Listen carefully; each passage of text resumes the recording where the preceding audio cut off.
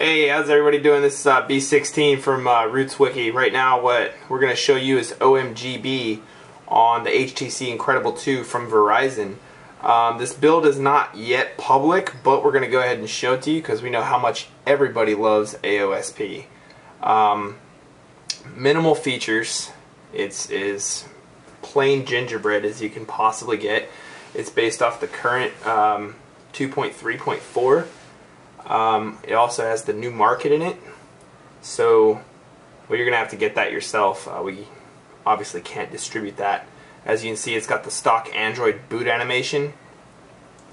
It boots up very fast.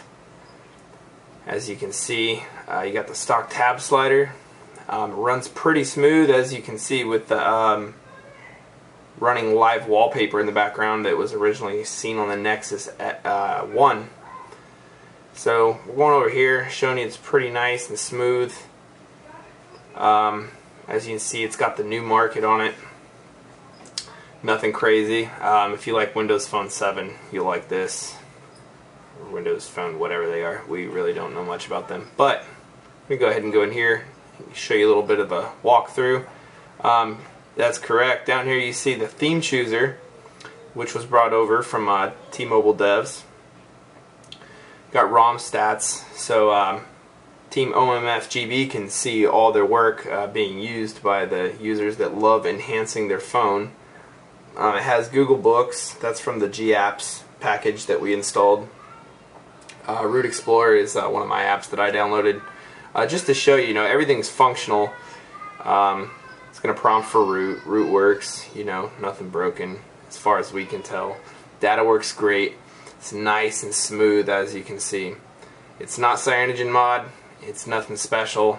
It's straight up AOSP.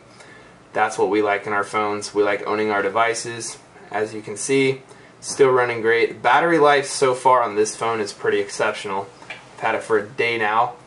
A full day, that is. So from a full charge, I'm still at about, I don't know, let's take a look.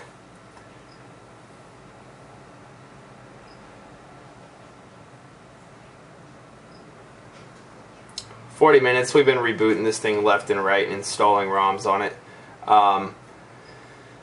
Nothing too demanding. It's extremely fast. It's a nice phone. It's a underestimated phone that's out on the market right now. If you're not really big into getting LTE, then feel free to check it out. If you'd like, would we recommend using an upgrade on it? Probably not. The Bionic's coming out. We have high hopes that it'll be unlocked since Motorola likes keeping chastity belts on every device. So go ahead and enjoy, and look down in the bottom link under the YouTube video and go check out the ROM over at Roots Wiki. Thanks.